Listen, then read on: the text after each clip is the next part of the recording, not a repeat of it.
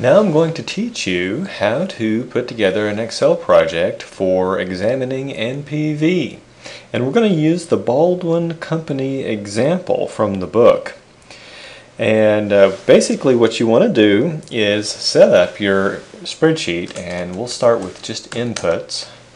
And as we go through the project, what we're going to do is enter those inputs here, and then we'll refer back to these cells with our equations down below. That way, if one of the inputs changes, then we can go back and change that input, and everything else changes along with it. Okay, so we start reading through here, and they tell us some background on the company. And I think the first real number that we come across is the cost of a marketing study. So, marketing study. Now, if you want to make your column as wide as the widest cell, you can just click like this between the lines. And they tell us that marketing study cost $250,000. So 250,000 bucks. Now, you can format that as dollars, but let's just, there we go. Okay, now, are we actually going to include that? No, and the reason we don't is because that is a sunk cost. No matter what decision we make, that marketing study money is gone, so we're not going to include it. But I went ahead and typed it in because I type in all the numbers as I go. Okay, now it says the Baldwin Company is considering investing in a machine to produce bowling balls. The bowling balls will be manufactured in a building owned by the firm and located near Los Angeles. This building, which is vacant, and the land can be sold for $150,000 after taxes. Well, do we need to include anything for this building? We already own it. The answer is yes, we must include it because it is an opportunity cost. Because if we chose not to undertake the project, we could sell the building. And so we're going to put that in here. Building. And I think it was 150,000.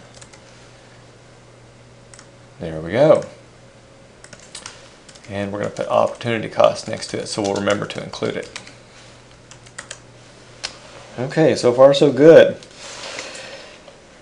Now it says working with his staff, he's prepared an analysis, summarizes the assumption as following: the cost of the bowling ball machine is $100,000.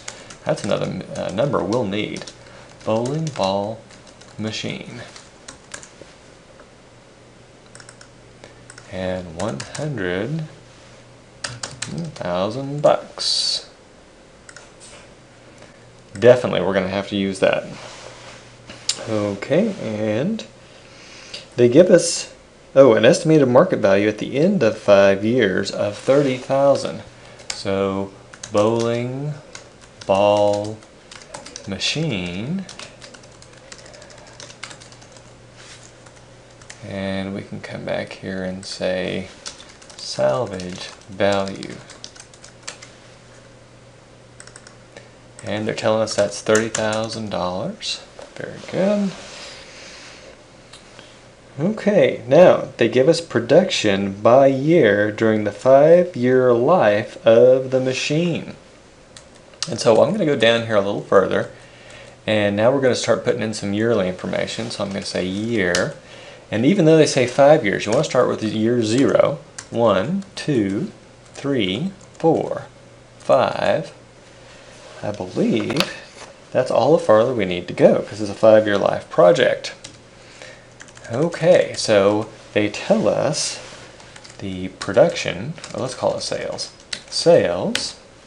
In year 0, basically remember time period 0 is the end of the period that precedes it. And so there won't be any sales before we start. So there's no sales in year 0. So we'll skip over to year 1. And it looks like we have 5,000 units. In year 2 we have 8,000 units. Year 3 we have 12,000 units. Year 4 we have 10,000 units. And year 5 we have 6,000 units. Now, just to make this stand out, I'm going to make this year thing bold so we won't get the year numbers confused with the sales numbers. The price of bowling balls in the first year will be $20. So bowling ball price year one. Let's call that time one. Is $20. Okay.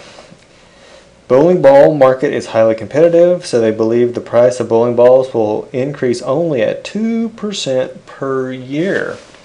So bowling ball price growth rate 0.02.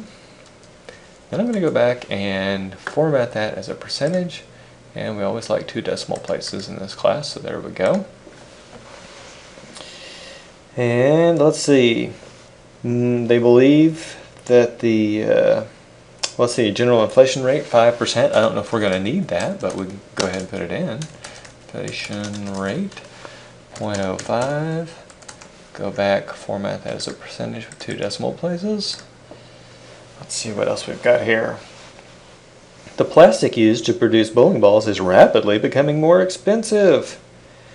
Because of this, production cash outflows are expected to grow at 10% per year, and first year production costs will be $10 per unit. So we've got 2 more things we need to add in here. By the way, you can insert rows by selecting and then right-clicking and then hit insert. Pretty cool. Okay, so here we go. Bowling ball cost time 1. And I believe they said that was 10. Uh-oh, it's thinking it's a percent. I'm going to change the formatting there. I go up here and I can click on dollars, but let's just do number. There we go. So call that 10. And the bowling ball cost growth rate, and that is expected to be 10% per year. So 0.10, and it's already formatted as a percentage. Okay. Oh, they tell us that the corporate income tax rate on this project is 34%. So corporate tax rate 0.34, and it's already formatted as a percentage. Okay. We have enough information now that we can go ahead and calculate some things. So first thing I want to do is I'm going to update this to say sales units. Or I could say balls. We definitely don't want to get confused though and think that this is in dollars. Okay, now since I know that, I could also, they've told me what the price of these balls are going to be and how it's going to grow, so I could figure that, and then that would tell me what kind of revenue I've got coming in. I can also figure the cost per bowling ball, and that would tell me what kind of expenses I've got going out. So let's go ahead and do that. Let's say bowling ball price, and year 0, it doesn't matter because you're not selling any bowling balls then anyway. And the bowling ball, so what I'm going to do here, I'm going to say equal to, and I'm going to click on this bowling ball price at time 1. I'm going to hit enter. That way, if I change this number up here, it changes down below. Also, now I can say that the next one is going to be equal to the previous one multiplied by open parenthesis 1 plus, and then I'm going to select that growth rate. It was right here, the bowling ball price growth rate. Now, I'll want this cell to continue, I want these cells to continue to reference that particular cell as I pull across.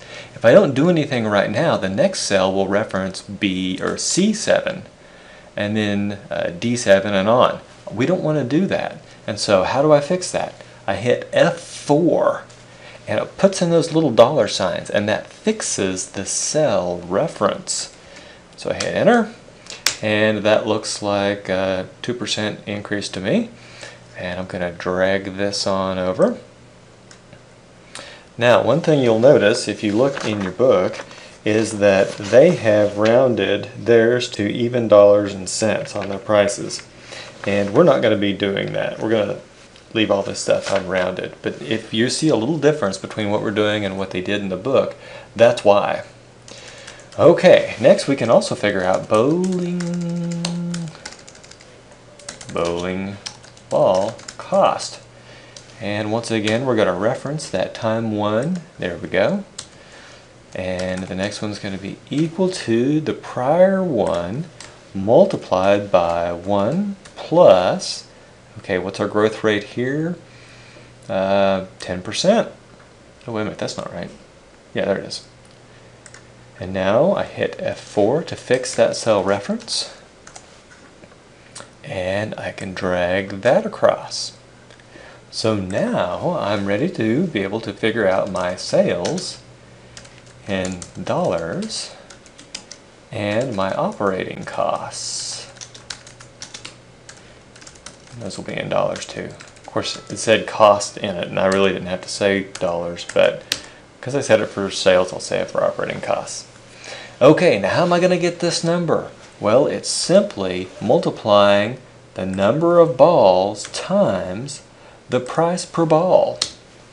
And then I can drag that over. Did you see how I did that? I grabbed down in the corner, I grabbed this little black thing and left clicked and drug it over. Now this is a common thing that happens in Excel. You see these pound signs?